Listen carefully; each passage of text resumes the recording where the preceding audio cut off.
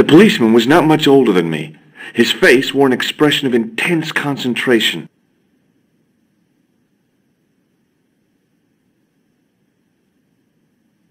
Excuse me. Not so fast. I'd like your personal details, please. Huh? What for? In the event of an accident, it would help us to know where to send the body. Look, is this really necessary? I came in here to talk to Rosso. Why did you not say? Had any reports concerning a suspicious clown? Why, yes. There was a fracas only this morning. 3 arrests for public disorder. And you say there was a clown involved?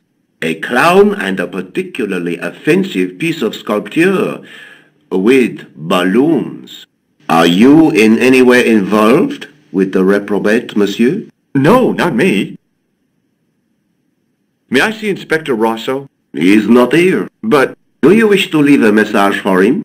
I have a choice of blue or black pen. I'd recommend the blue for a less formal communication.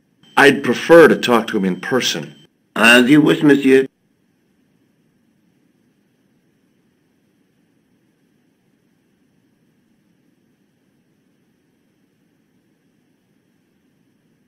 Do you know anything about Rosso's psychic techniques? I cannot comment on my superior's methods. All I will say is that Inspector Rosso has an impressive record. He's a good detective? One of the best. He's a man of honor, with a fine sense of duty. You wouldn't say he was a screwball? Not to his face, monsieur. Is Sergeant Moue available? What? You want to speak to him? Yes, please. I cannot recall the last time someone asked to speak to Moue. No one ever speaks to him. Not even his kids.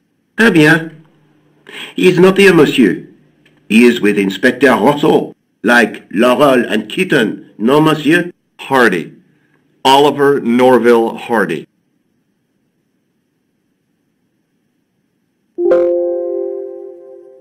Take a look at this.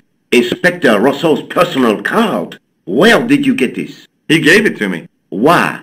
I think he was impressed with my powers of observation. He asked me to contact him if I had any information.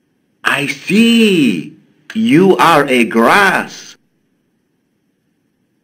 Thanks for your help, officer.